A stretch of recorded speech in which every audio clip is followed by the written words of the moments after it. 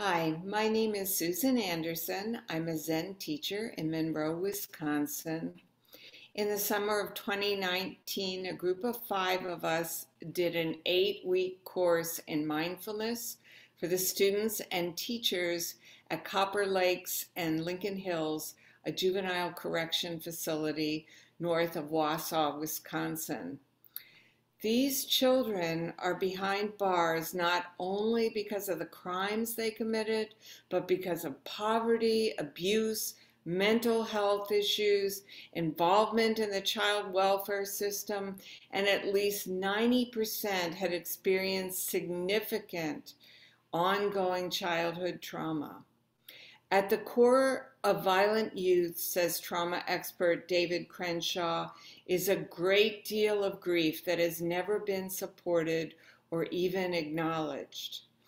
The children at Lincoln Hills were at times defiant, disruptive, disrespectful on the surface, but beneath that was a lot of hopelessness, despair, fear, and depression.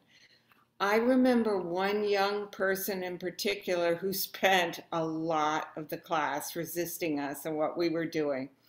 Yet, when we announced it was our last week, they burst into tears and hugged the volunteer next to them with real anguish that we were leaving. When we were asking students to say 3 positive things about themselves, it was heartbreaking to see that some of them couldn't think of one single thing. So low was their feeling of self-worth.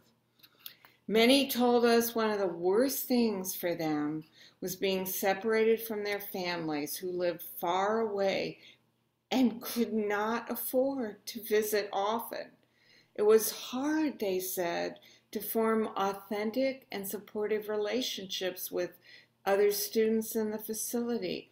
There was always a need for hypervigilance. Don't let your guard down.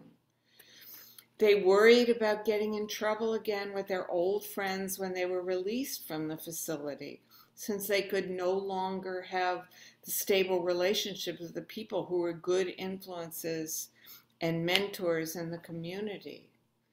So what if we use the $812,000 per year it costs to incarcerate a single female at Copper Lakes, or the $343,000 per year for a male juvenile at Lincoln Hills, to instead support their families in whatever ways they needed to thrive before anyone got in trouble and was incarcerated.